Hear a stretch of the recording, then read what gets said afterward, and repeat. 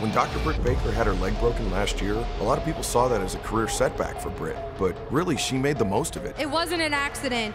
It was, in fact, a conspiracy. She stayed relevant. She used her gift of gab to keep herself on TV and to keep herself in the front of mind in the women's division. Britt Baker's elevation, becoming the baddest bitch on the block, wasn't by accident.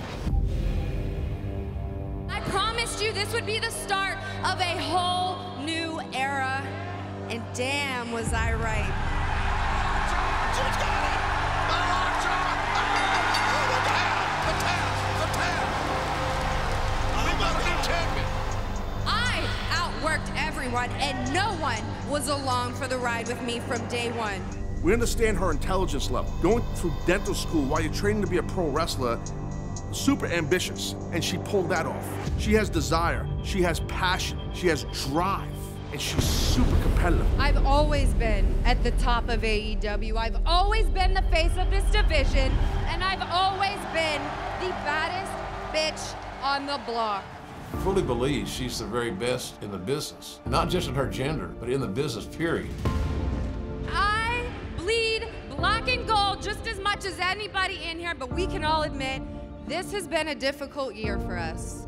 There are some people that move the needle, and there are some people that don't. And Britt Baker moves the needle. So Pittsburgh, Pennsylvania, I present to you hope.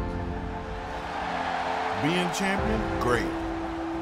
Staying a champion, another entirely different thing.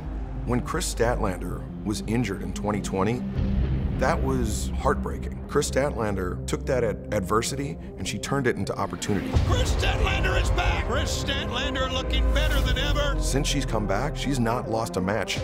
She has not lost a step. I know when I first came to AEW, I was calling one of her matches on Dark, and I predicted one day she's gonna be the AEW Women's World Champion. And I still believe that one day is gonna happen. Statlander has got more physical skills. She's bigger, she's stronger.